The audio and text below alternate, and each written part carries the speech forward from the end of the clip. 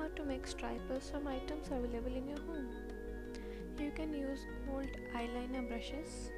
They are very fine brush to make very straight lines. You can also use lip liner brush. I have this brush with me which I don't use for lip lining, so I use it for nail art. It makes a very thick line. As you can see, the tip is kind of thick.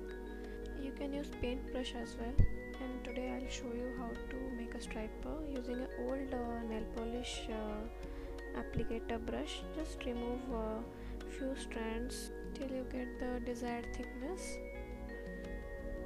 and do it carefully. Need not remove more. You can see the final result. So thanks for watching, guys. Bye, have a nice day.